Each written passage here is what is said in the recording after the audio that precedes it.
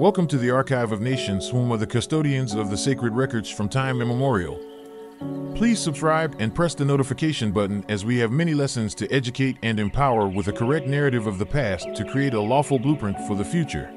In this episode called The Egyptian and Phoenician Realities of Troy Part 2, we continue the narrative of the Trojan War. In the previous webisode, we established who the founders of Troy were and the role of the Kushite Ethiopians. The Trojan War was fought in 1200 BC allegedly because the husband of Helen, Menelaus, was upset at Helen being kidnapped to Troy in modern-day Turkey. Homer wrote about this story from oral tales in 800 BC. The carbon-organic Egyptians planted their flags in Troy in victory under Pharaoh Senwosret, as discussed in previous webisodes. Homer mentions that carbon-organic Afarinka tribes that helped Agamemnon fight, who were arming themselves amid a cloud of footmen. Thick black clumps of sturdy Yonkers moved towards the battle, bristling with spears and shields, the Iliad Book 4.280. This sacred record, deemed legend, lies at the very core of what is commonly called Western civilization and culture. Troy was first settled around 3600 BC and grew into a small fortified city around 3000 BC and is located on the Aegean Sea on the northwestern corner of Asia Minor in present-day Turkey. It was strategically situated at the entrance of the Hellespont, now known as the Dardanelles, which is the first of the two straits that connects the Mediterranean to the Black Sea via the Sea of Marmara. The legendary founder of the city was Ilus, the son of Tros, from whom the name is derived. In the founding myths of the city of Troy, the god Heracles is recorded as having captured the city. In early eras, Hercules was known as an Ethiopic god of Egyptian origin, as we will explore in the next forthcoming webisodes. Heracles, also known as Melkort, was a especially favored god of the Phoenician Canaanites. As seafaring traders, the carbon-organic Phoenicians had a strong connection with the profitable Black Sea region to the north of Troy. The city of Troy was therefore undoubtedly the key part of the Phoenician maritime commercial network. It should therefore be no surprise to learn that, similar to other places where Phoenician traders established communities, a temple of Heracles was also to be found in Troy. Not only are the Phoenicians directly linked to the story of Helen of Troy, but the Egyptians as well were also major players in the entire sequence of events that led up to the Trojan War. The significance is that in the end, the story of Helen of Troy and the Trojan War are not exclusively hybrid albino-Asian events at all.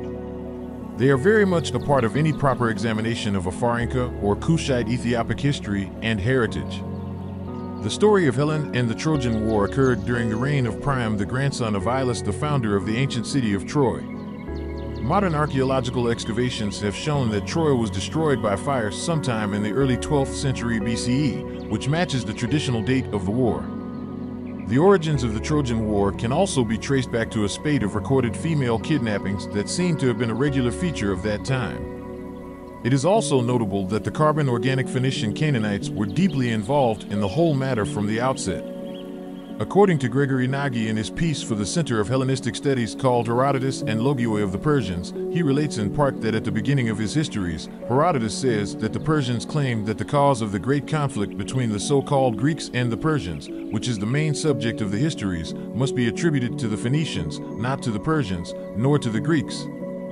Herodotus goes on to say, it was the Phoenicians who had once abducted a heroine named Io from the Greek city of Argos and brought her to Egypt. Herodotus goes on to say further that the Greeks reacted to this act of wrongdoing by abducting a heroine named Europa from the Phoenicians, specifically from the Phoenician city of Tyre. To the Greeks, Tyre was the main city of Phoenicia, a country from which they believed to have borrowed many aspects of their culture. In legendary times, the king of this land had been Agenor, the father of Cadmus and Europa, one of the lovers of Zeus. In his Metamorphoses, the Roman poet Ovid, 43 BCE, 17 CE, tells how Zeus, who had taken on the shape of a bull, had abducted the Phoenician princess, who was to be the mother of Minos and Sarpedon. Cadmus, who searched for his sister, was to settle in Greece and would become the founder of the city of Thebes. The myth of Europa is tightly linked to the origin of social development in Europe. Her son Minos is the legendary king of the Minoan civilization, the earliest known civilization in Europe, covered in webisodes 1 to 3 in the Fallacy of Greece and Rome series. As also discussed in previous webisodes, the cult of the sacred bull was idolized all around the Mediterranean Sea, taking its root from the carbon-organic civilization of ancient Egypt. Apis was the most popular of three great bull cults of ancient Egypt, which all are related to the worship of Hathor. The worship of Apis was continued by the Greeks and after them by the Romans, and lasted until almost 400 CE. This animal was chosen because it symbolized the courageous heart, great strength, and fighting spirit of the king. Apis came to being considered a manifestation of the king, as bulls were symbols of strength and fertility, qualities that are closely linked with kingship. Strong bull of his mother Hathor was a common title for Egyptian gods and male kings. Occasionally, Apis was pictured with the sun disk symbol of his mother, Hathor, between his horns, being one of few deities ever associated with her symbol. Hathor was connected with trade and foreign lands, possibly because her role as a sky goddess linked her with stars and hence navigation, and because she was believed to protect ships on the Nile and in the seas beyond Egypt as she protected the bark of Ra in the sky. The mythological wandering of the eye goddess in Nubia or Libya gave her a connection with those lands as well.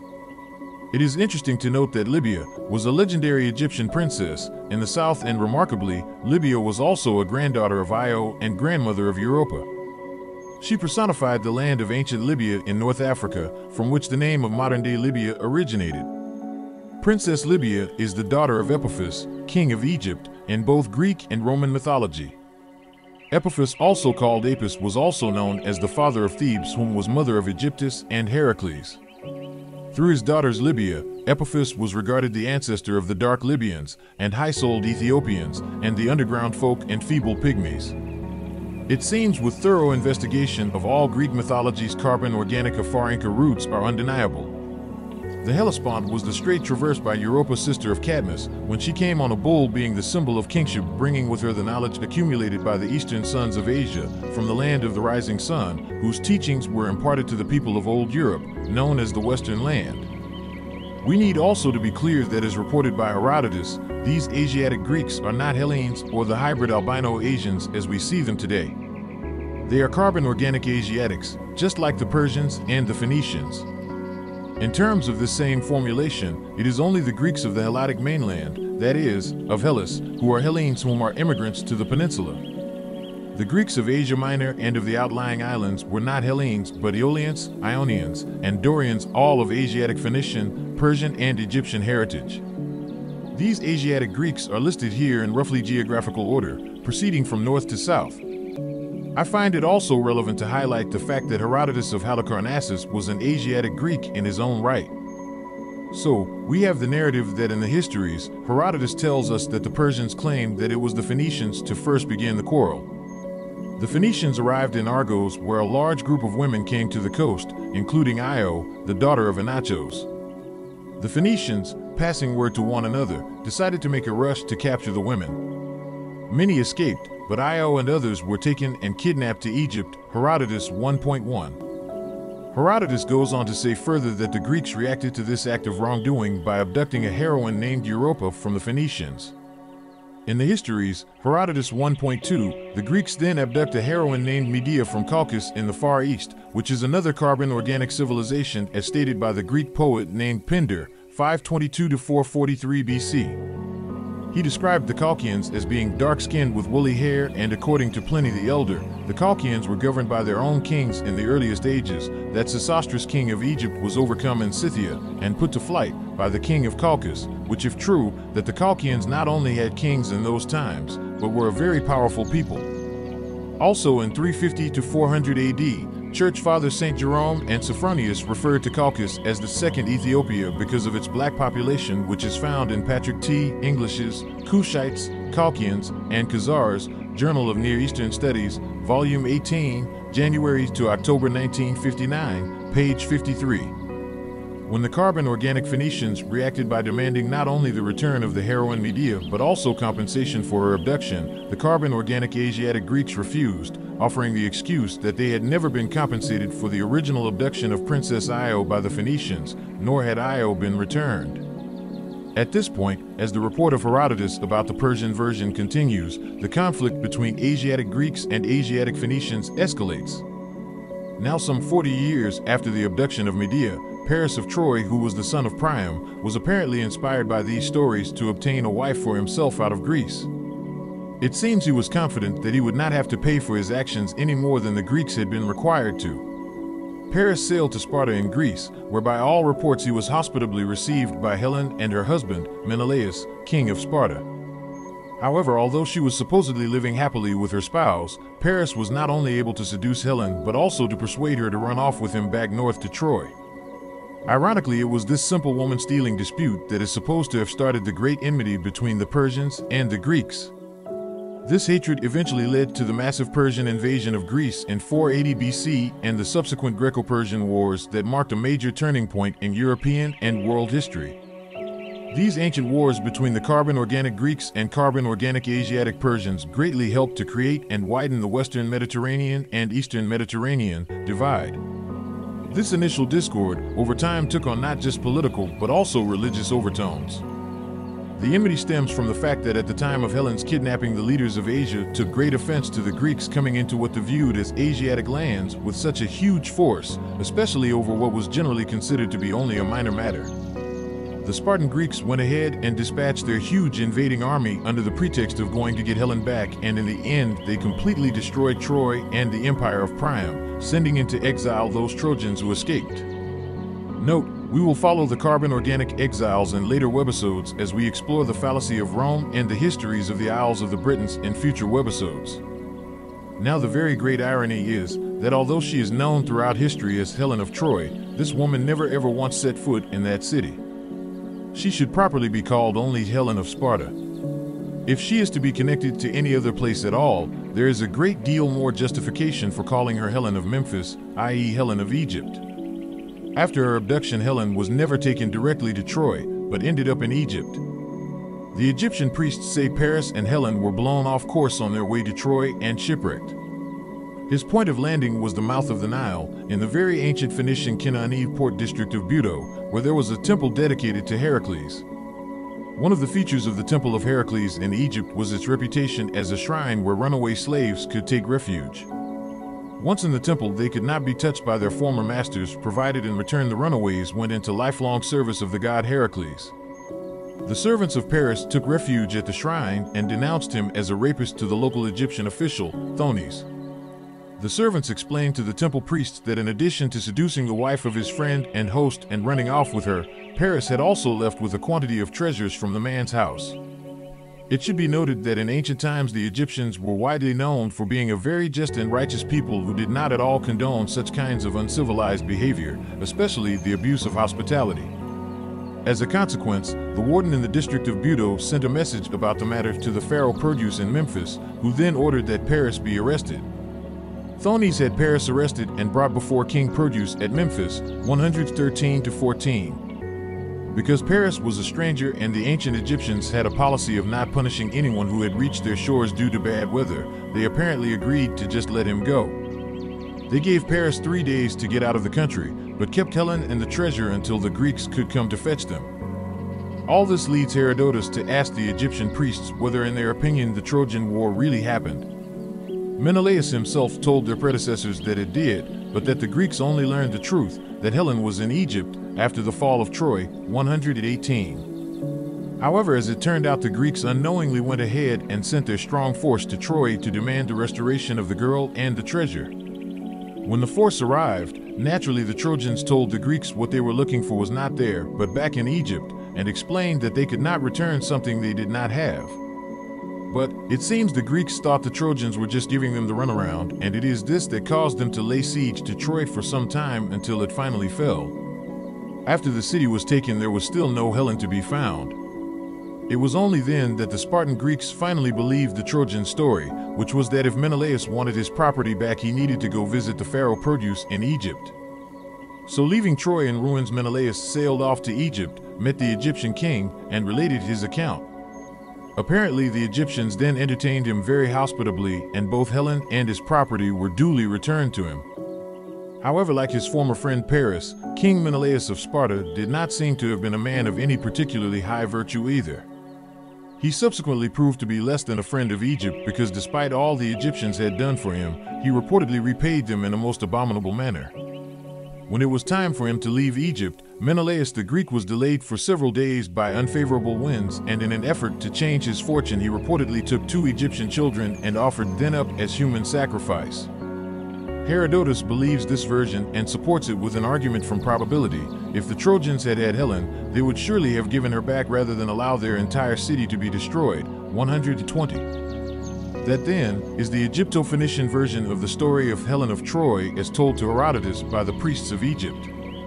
It clearly shows that in actual history Helen never ever once set foot in Troy. What's more, there was never any decisive single combat duel between Paris and Menelaus that was bravely watched by noble Helen and the two opposing armies. There was no compassion felt by all present prompted by her matchless beauty and great sorrow, and Menelaus did not take her back home to Sparta from Troy but instead retrieved her from Egypt and ritually sacrificed 2 innocent children before he left. There are very strong practical reasons for considering the authenticity of the Egypto-Phoenician version of that classic story compared to the Homeric tale.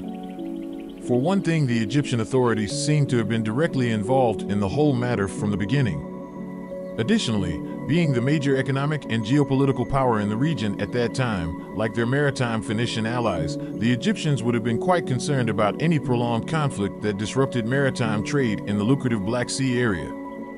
Furthermore, unlike the other mainly oral cultures in the rest of the region, ancient Egypt had a strong tradition of keeping quantities of written records of past events going back thousands of years, which the temple priests carefully preserved in their libraries. Nevertheless, despite the integral role played by people of African origin in the story of Helen of Troy, the incident has come down to us mainly as a lily-white classic Euro-centered legend. 3 ancient Greek authors denied that Helen ever went to Troy. Instead, they suggested Helen stayed in Egypt during the duration of the Trojan War. Those 3 authors are Euripides, Stesichorus, and Herodotus. In the version put forth by Euripides in his play Helen, Hera fashioned a likeness of Helen, Eidolon, out of clouds at Zeus' request. Hermes took her to Egypt, and Helen never went to Troy, spending the entire war in Egypt. Eidolon is also present in Stesichorus' account, but not in Herodotus' rationalizing version of the myth. Herodotus adds weight to the Egyptian version of events by putting forward his own evidence. He traveled to Egypt and interviewed the priests at Memphis.